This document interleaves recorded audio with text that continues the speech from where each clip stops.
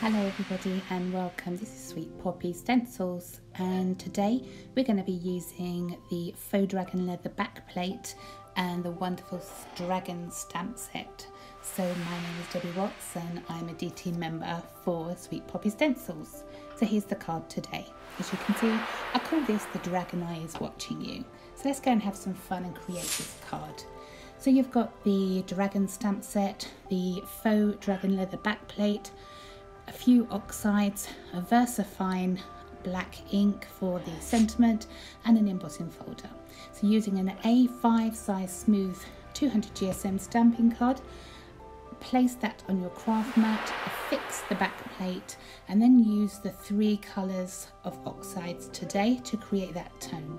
So I've got antique linen, peeled paint, and frayed burlap. So these three colours I find make a really good dragon skin tone. So just build up the colour until you're happy with the tone. Remove then the back plate, and what you want to do then is trim this to size to fit your embossing folder, and I'm using a brick pattern here. So once that fits your folder, pop it through your embossing machine and it creates a wonderful brick effect to your dragon leather. So 7 centimeters from the top and about 6.5 to the middle. Make a small mark with a pencil, then be careful, use your craft knife and create a diagonal cross. So what you want to do is colour the back of this. I've used antique linen here, and then flip back to the right side. So take a pencil and gently curl back those triangular flaps, and this gives you that peeled back. To create the dragon eye, take a smaller white piece of smooth stamping card and use your VersaFine ink pad and stamp the dragon eye. I've coloured this with watercolour pens, and I find it useful just to have a scrap of paper to test the colour before you apply it to your work. I wanted a glossy glass eye finish, so using the glossy accent, I've outlined the eyeball area and then infilled with the glossy accent, and I put that aside to dry overnight.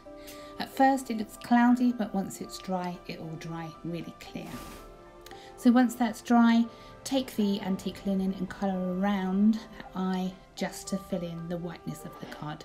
Stick this to the back of the card using double-sided tape, and you can see the eye peeping through. In the final stages, we just want to create a sentiment. This is a 10 centimeter by 4 centimeter white card distressed with antique linen, and I've stamped over with the scales in the same colour. VersaFine black, use the stencilments in the stamp set and stamp these.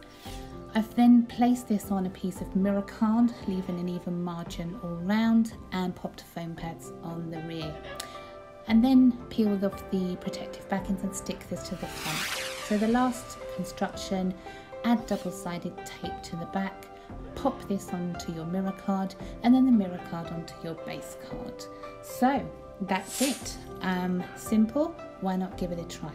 So thank you for joining me. My name is Debbie Watts, and thank you from Sweet Poppy Stencils.